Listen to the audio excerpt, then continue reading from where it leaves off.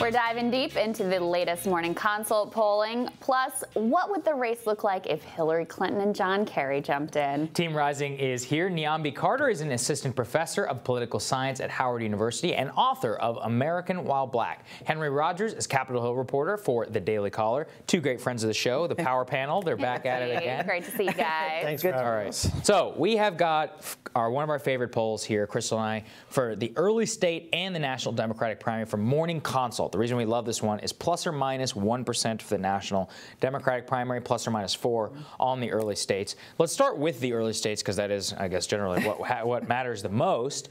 Joe Biden has actually gained 3 points in the last week. Bernie Sanders 1 point, Elizabeth Warren 2, and Pete Buttigieg minus 4. What do you think of that, Henry? A minus 4 drop despite the fact that he was surging in Iowa and in New Hampshire. It's not looking good for Buttigieg. Yeah. But tied with Tom Steyer. Yeah, right. Yeah. So, point that out. I mean, we'll see how long his campaign goes on here. Honestly, it's not looking too good for him.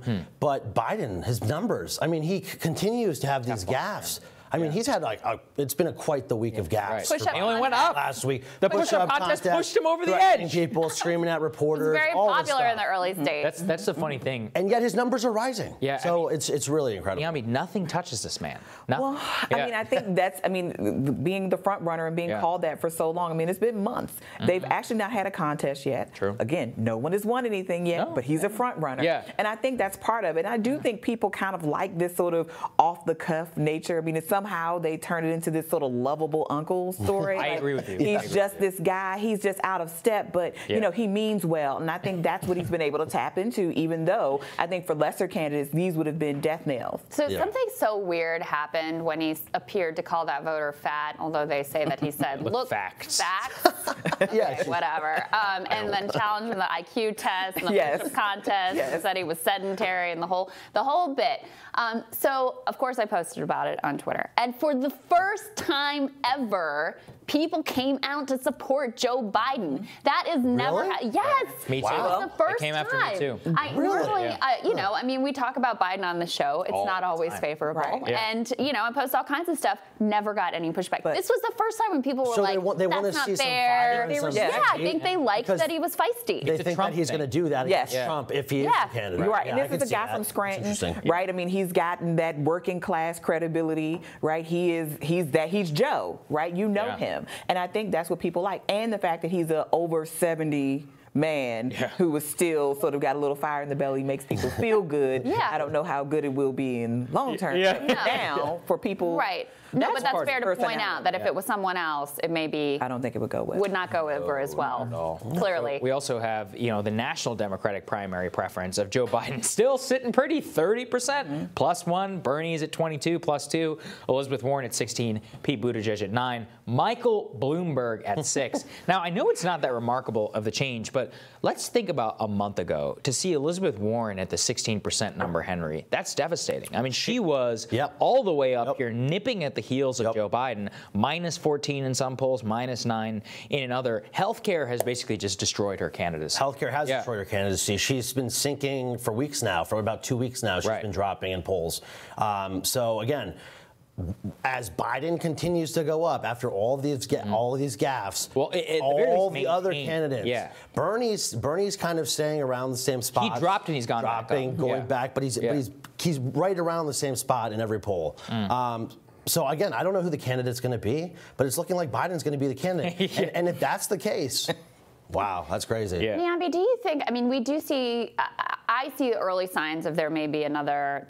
Pete is finally facing some scrutiny, which he had not faced at all up to this point. He's finally getting some questions about his history, about his donors, about his, you know, lack of support in the black community. That seems to be taking a bit of a toll. Elizabeth Warren has dropped off significantly. She's had a huge drop in the poll over the past couple of months as she struggled on healthcare in particular. Do you think that we're starting to separate into essentially a two-person race, Biden versus Bernie? I mean, I think we'll definitely see some winnowing. Who falls out when they fall out, I think, is still up for debate. I mean, I think as long as people have money in their coffers, they'll continue on, right? Because people do want to make it to those early primaries. That's usually sort of do or die time. Right. But as we saw with Kamala Harris, I mean, she took stock and said this is not going well, and was still able to pay her staff for a month, which I think is actually really important, right? It is nice. She didn't leave everybody sort of scrambling like lots of these things do. That's a really important point, actually. Yeah, and so we'll see, right? But I do think it's inevitable, right? People have been doing this for a year now, almost a year, and we're still several months out from a race. If people can maintain this commitment, right, not just to the sort of national race, but to these local state races where they're going to have to make appearances, they're going to have to put ads, they're going to have to do all of this stuff, I think we're going to see money come into play for a lot of folks. I think it's just amazing, Henry.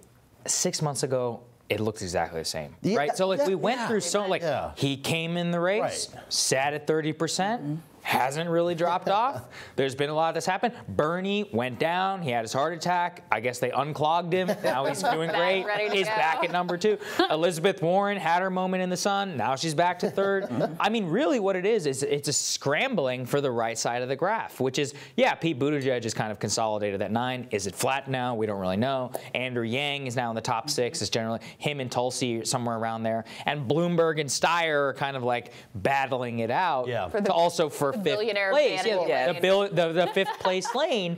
I mean, it hasn't changed. No, it hasn't changed at all. Right. I've been on the show since the beginning of this, and literally we've been analyzing these polls. I mean, the same every week. order, and right? It's been the same order. Yeah.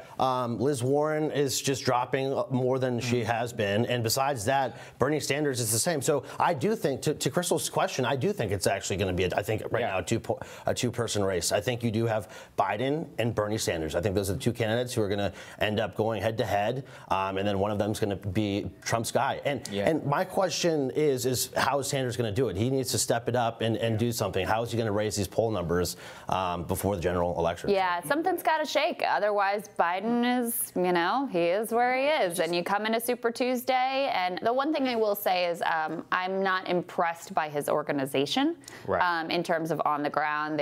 They're doing better raising money, apparently, but they haven't had a lot of money to spend building out in other states. Does that hurt him? I don't know.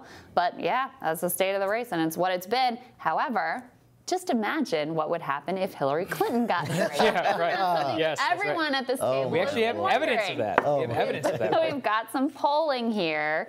This is from Harvard Harris.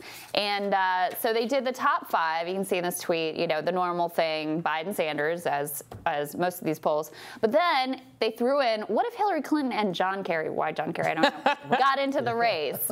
Clinton then jumps up to be in the lead. Only 21 points, right? But what do you think? What does this say, Niambi? Well, I mean, she did win the election in 2016, right? Yes, she lost the Electoral College, but she won the popular vote, and it wasn't close. It was 3 million votes. So this doesn't surprise me at all. I mean, I hope she doesn't take this as a cue and decide to get into the race, because honestly, I do think, I think, like you said, somebody's had their time in the sun. I think she's had hers. And I certainly think that while she won, and I do think 2016 was this sort of moment for a lot of people where they realized this is probably going to become a more regular feature of our elections and not a less regular feature, that the public interest in Hillary Clinton, I think, is not there. Even though this was a nice thought experiment. I don't know where they got John Kerry from. He was probably one of the most flat, boring Democrats of the last 30 years. So. It's so what do you think, Henry? In a way, I kind of wanted to lost the last time. Easy to beat. What do you think? Yeah, whatever. It'd be insufferable. Yeah, it'd be a disaster. So no. I just think that it's crazy. Hillary Clinton she lost to Donald Trump. She got destroyed by Donald Trump in basically every single debate, was kind of dragged through the mud. Her name has kind of been tarnished after that election, in my opinion.